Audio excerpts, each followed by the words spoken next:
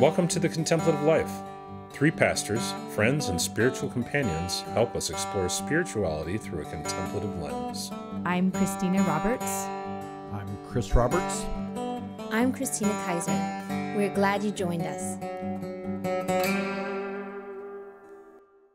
Hello, it's great to be with you. Today we are talking about the subject of toxic positivity, this belief that no matter how difficult the situation, that one should always maintain a positive mindset. So for instance, let's say we lose our job.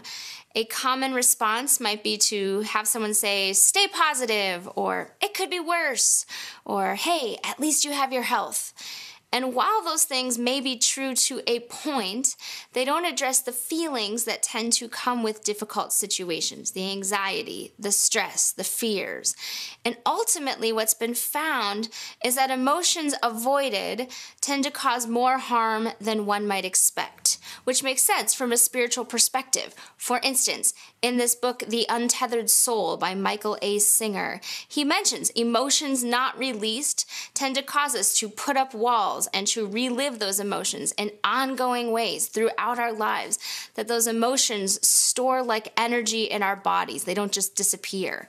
And it would seem that people like the Archbishop Desmond Tutu and the Dalai Lama would agree with Singer, because in their book, The Book of Joy, we hear something similar, that the path to joy doesn't lead away from suffering and adversity, but through it.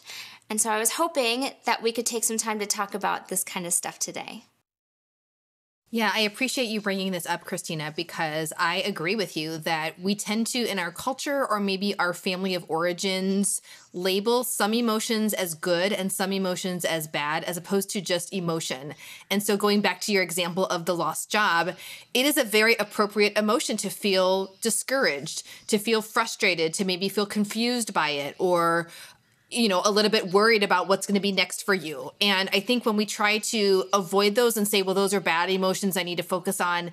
And even your point, like, okay, yes, you have your health. That has nothing to do with the situation at hand, though. And so let's allow ourselves to name those emotions and to express them. And I really appreciate the analogy of, our emotions being like a beach ball at the swimming pool. And if we ever try to submerge the beach ball under the surface and try to get it away from us, it continues to pop back up again. Just like you're talking about, emotions are stored in our bodies and it's not like it's going anywhere. It continues to pop back up again and it becomes annoying at that point. Versus if you're in the pool and the beach ball's there, eventually the beach ball will kind of float off to the side of the pool naturally. If we just acknowledge, yep, there's a beach ball there and kind of let it do its thing, it can work its way out of the situation. Or maybe you want to engage with the beach ball in a particular way, and that's fine too. So I think it's really important that we are naming this and really addressing this toxic positivity, because again, I think we all enjoy positivity as opposed to negativity, if you will, but I think that we can reach a point where it becomes less than helpful and into toxic environments. Yeah, and I think what comes up for me, I grew up in a faith tradition. I wouldn't call it outright prosperity gospel, but we sure flirted with prosperity gospel a lot. There's these expectations that the church, that the people in your community had, that you stay positive. And I remember one Sunday, a guy was in church 2 days after his wife died. And I asked him sincerely, as a young person, how are you doing? And his response was, I'm blessed and filled with God. Thank you, Jesus. Okay. No sadness, no loss with what's happening in your life. And it's like those emotions you can't talk about at church. And so I really have enjoyed becoming part of faith traditions that allow you to explore those what people would label as difficult emotions. And I know that I've done music in church for a number of decades. And, one of the things that I run up against is there are not a lot of songs that have language for sadness, that have language for loss, that have language. The Presbyterian hymnal is the one that has probably more songs that deal with grief and sadness than any other. And it only has 17% of songs of, lament Whereas, I think even, other traditions have like 13% is the next highest. And so I think finding language for our emotions, finding language for sadness is huge for our culture, because I feel like we don't really want to explore those types of things in our day-to-day lives. Yeah, I agree. I feel like if I ever expressed a negative emotion, it was chided. So I actually became very good at expressing positive emotions. This is, in many ways, this is new language to me to do the things we're talking about, to acknowledge if I have a feeling. And I even realized not so long ago, all these scriptures about do not fear, they're a little bit different in terms of what they're addressing. If someone is going to move towards their calling and they're feeling a sense of fear, there's a sense of, yes, I feel the fear, but I'm moving towards it, which is different from this thing happened and I'm having an emotion about it. And so I even kind of realized recently these verses I'm not sure that they actually even apply. I don't know what you guys think about stuff like that. Yeah, so maybe in other words, if I'm hearing you, Christina, that sometimes we can feel stuck in our emotions, and maybe the scriptures you're identifying move us towards whatever it is that we're fearing, towards that thing, as opposed to just feeling stuck, which I think is important to name as well. I might add to that, I think, one of the things I've appreciated about the prayer of Examen, which I think we've shared on this podcast before, is it invites a person to reflect on their day, both the consolations, the ways in which they've experienced God or goodness or light or hope, as well as the desolations. Where was there an absence of that? And I think when I first started that practice, it did feel a little foreign, or like, oh, are we supposed to name the desolations? Like, aren't we just supposed to name the consolations to move us out of and to really focus on that? But really finding depth, and a lot of times recognizing that in a moment in my day, there was both a consolation and a desolation in that same moment, that somehow maybe I was feeling a darkness, a disappointment, whatever. And in that moment, there was something that happened that also drew me out, like you're talking about, Christina, towards the next thing, towards the place that I want to land at. And so I think that that's really more of a balanced approach, as opposed to, I think some of the self-help books that are out there, although I think there's some really good nuggets there, I think it does tend to just focus on the consolations, just on the good, just on the gratitude, just on the successes, the wins. And I feel like that can be kind of flat, in all honesty. Yeah. And I have found, so as all of you know, right, I've been playing around with this joie de vivre idea. And so all these little things, like having gratitude and feasting one's eyes, and, oh, if I like the feeling of something on my skin, like maybe I should wear that material or whatever. But they will only take you so far. Like, in terms of raising your sense of joy, it's fractional. And so the more that I've played around with this idea, the more that I've realized if you don't deal with the suffering and the difficulty, the actual joy cannot truly come. There's something about this. So I think you're very astute in saying, oh yes, maybe these scriptures were moving us through or towards the fears. I think that's very helpful. I think in my life I've appreciated individuals that are positive, because I find that I have negative emotions all the time. Or, Christina said there are no positive, there are no negative emotions. They just are. And even, labeling negative emotions is probably unhelpful at this point. But emotions that society deems as negative. I think being around positive people a lot of times makes me want to like, okay, they're positive. Is it being around positive people, you almost want to be the antithesis of that and balance it out with some like devil's advocate kind of energy? Is that what you're saying? Yeah, but I want to put it in a more healthy way. Okay, sure. It's a story that comes up for me is I have a coworker that every morning he says, "It's a beautiful day." And he really means it. And he's a morning person. If you ask him how he is at 4:00 in the afternoon, he'll be, "I'm tired. I need a nap." There's a lot of sincerity to it, but he just rubs people the wrong way in the morning. A lot of people, are you kidding? There's 3 inches of snow on the ground right now. And we're supposed to get 6 more inches while we go drive our buses and pick up kids. How can you say it's a beautiful day? And, they just rub up against his positive attitude, and it forces these issues to come up in their life. I think being around overly positive people, find myself wanting to play the devil's advocate at times. Like, really, tell me more. Tell me everything's going great in your life. There are no negative emotions that are happening in you. It's only good. You're only climbing. You're only ascending. There's no descent. There's no going down. I don't know whether that's helpful or not. I don't know whether that's being a good friend or not. But there's just something in me that chafes when other people are overly positive, and I really want to question them and say, what about this experience that happened in your life? How are you dealing with that? If only I were as good at grilling myself about my negative emotions as I am about grilling my friends. But that's why we have community, and that's why we have friends. So. For sure.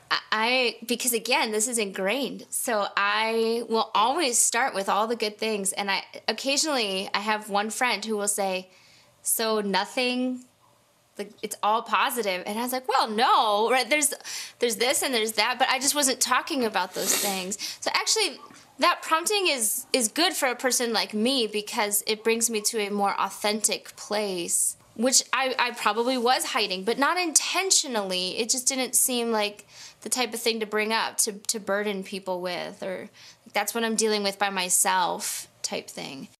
Go ahead, ask the question. Yeah, that's not a Facebook post, Right. That's not the beautifully presented aspect of your life that you want to display. So even our social constructs are thumbs down on any sadness or anything that would cause anybody else to be sad or anybody else to be empathetic. Emotions that are good for us as human beings, compassion to have for one another. I've been helped by doing yoga, and there's different types of yoga. There's yin yoga, which is more restorative. You're holding the poses longer. It's a deeper stretch. And then the flow classes, which I guess traditionally would be more of the yang energy, high energy movement, warrior poses, strength, that sort of thing. And I think even thinking about toxic positivity, negativity, kind of these dichotomies that we have in our language and in the way that we address emotions versus like these energies, and how, more of the subdued, the inward, the deeper kind of things, and the sunny, the outward, the energetic, the powerful. And even in those Eastern little symbols, whenever there's the yin and the yang symbol, there's always a dot in each. So maybe there's your primarily disposition is one towards the more yang energy, but there's always a dot of the yin and vice versa. And I like to think maybe in terms of that as opposed to the positive negative, but I think that there's invitation towards, yes, in general, I may have this sort of a disposition in life. And also it's important to always have that little speck of the grounding of the other energy to keep us balanced. And I think sometimes too it flips, where maybe in certain aspects of our lives or scenarios we tend to be living in that other type of a yang or yin space as well. So I have found that yoga language or the yin yang to be a little bit helpful as well in thinking about this. Yeah. I also, right, because this was so foreign, I've needed people to walk me through a little bit. Okay, how am I going to process a negative emotion? What is it? So when I would read these words about, and let the emotion pass through you, I was like, do what now? Like, how does one have an emotion pass through their body, which seems like a, solid structure. But having experienced it a few times, it's a bit magical. I don't know how it happens, but there was a day when I was feeling all riled up about a conversation that I was having, and normally I would have gone to really talking that out for a long time with somebody who would be gracious enough to sit there with me through it. But instead, I did this like deep breathing, may you be well experience over the course of like 7 minutes, and somehow I didn't have any more emotion about it. It had truly passed through me. But if I'm just walking through my life and I say, just let an emotion pass through, I think I would still feel like, it's almost like the TV. I technically know the picture comes through a cable or something. I don't really understand it. So the emotion passed through, but I don't know how it happened. Just that I did.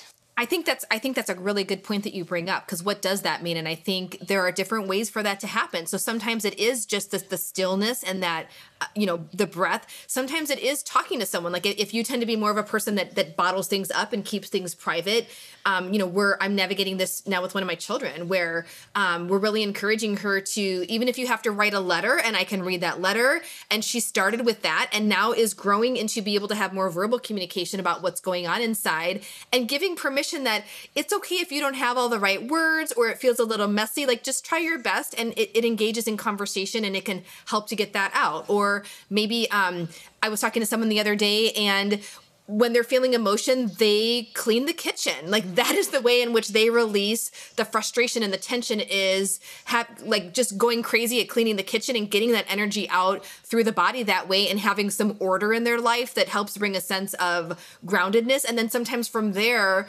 then there's opportunity to maybe sit in that stillness, because I've gotten that yang energy out, if you will, and the yin energy can come in. I will also say, I think last week was the spiritual direction session that everybody got to experience between me and Chris. And that kind of an experience is a different sort of stillness, right? Where someone is asking a repetitive question, which that allows me to stop for a moment, really find, first of all, what was I really feeling? And then what is some truth behind it? So sometimes we have this question of, what is the truth and what is the story I'm telling myself? And different people call this differently, like necessary suffering, unnecessary suffering. But there tends to be a lot of this, the story I'm telling myself versus the story that is.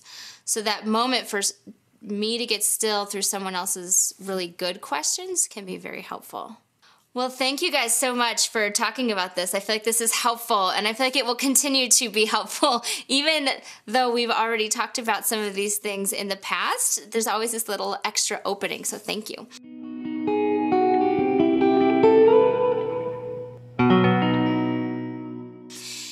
Now is the time in our podcast where we take a moment to chat about things that we're into today. So tell me, friends, what are you into?